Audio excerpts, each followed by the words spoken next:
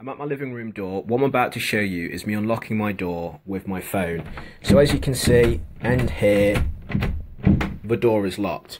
What you might have noticed on the door is I've got points that I can touch my phone on the door, to quite simply, and on the door frame.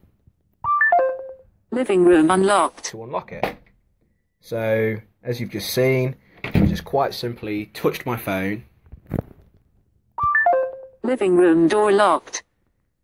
And basically I've just touched the phone against the door or against the door frame and it unlocks my door. Now I've got this set up on all my doors and it's just something I've set up so you'll access to the rooms and who enters them.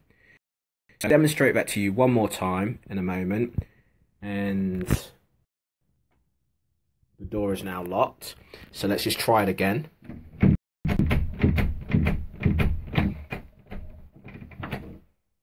You can see in here the door is locked, so I'm going to touch another one of the points on the door. You can see there's one just there on the inside of the door frame, but I'm going to touch the one just here. Living room unlocked. The door is now unlocked.